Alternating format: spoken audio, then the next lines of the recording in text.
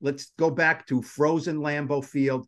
If Lawrence in overtime there does not run on the field before you call for the field goal team, is history changed, and does he never get that kick? What I wanted to know is something that I asked him specifically in the first half of the game. I slid up next to him. I was looking at the field, and I said, Lawrence, can you kick a 46-yard field goal? He turned his back and walked away from me. Can I explain myself? Please do. You cannot explain yourself. So now it's that distance again, okay? I want to know if Lawrence thinks he can make that kick. I'm just looking at him.